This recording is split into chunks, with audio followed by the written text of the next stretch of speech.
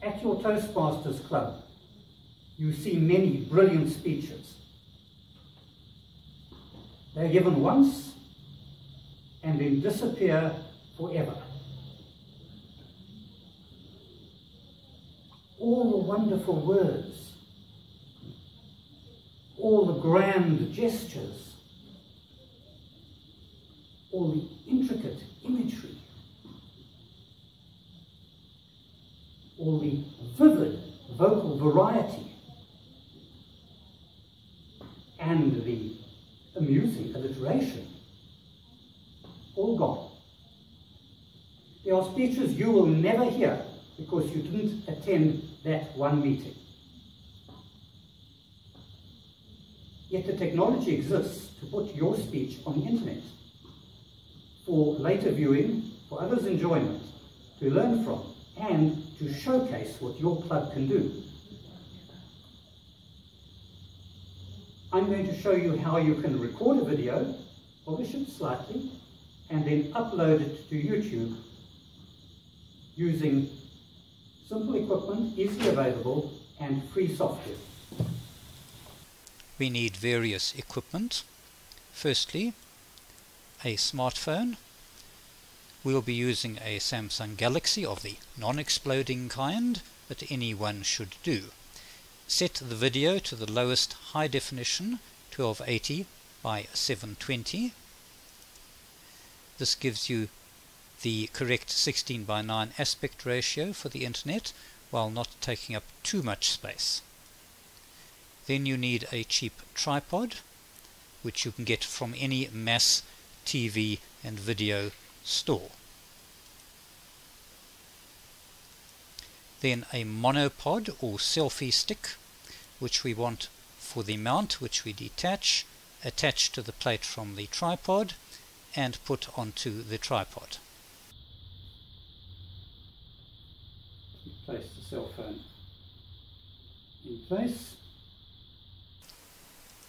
You need a USB cable, which should have come with your smartphone, in order to connect to your personal computer or laptop, with which you will need an internet connection in order to do the final upload to YouTube.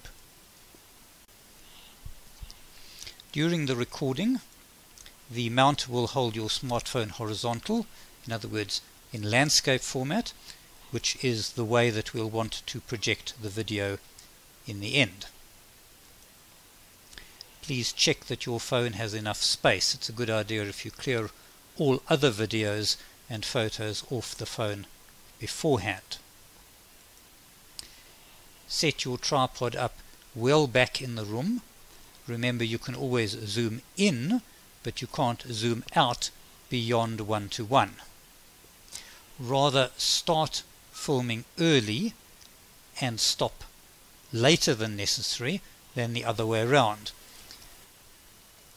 After recording, connect your smartphone to the computer. The video may download automatically, in which case you'll have to find it. Otherwise, use Windows Explorer to find the file. It will be in a subfolder of DSIM, probably called camera. Select the MP4 files, cut them, and then paste them onto a suitable folder on your computer's hard drive. We now need some software. These are all free downloads from the internet. Firstly, Microsoft Movie Maker, which we're going to use to add titles and credits, string videos together, and for topping and tailing. What do I mean by that? This is Microsoft Movie Maker. To save us time, I've set up a title and credits. Title being set there and credits there. Let's play them. The title and the credits. Let's, on the Home tab, add a new video. Let's play the video.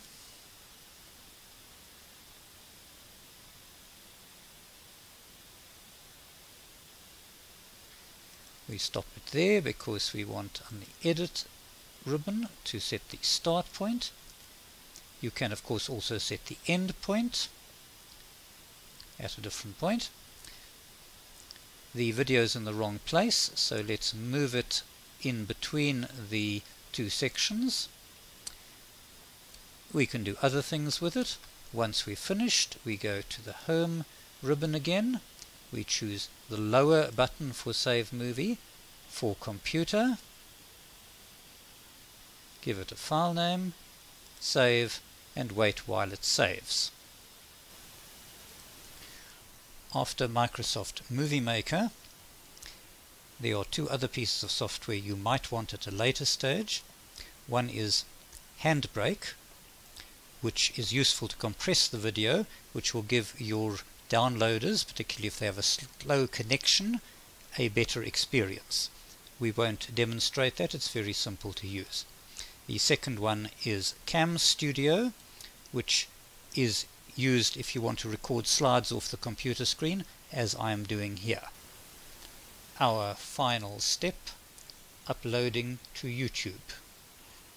Log on to youtube.com with your Google login and look at the top right hand corner for the upload button. Click on that. Click on select files to upload. Find your file, click open, and wait while it uploads. While it's doing that, you can edit the description, put in tags, etc. When processing is done, you can click Publish. It will give you a URL that you can use to share it. Now let's play the video.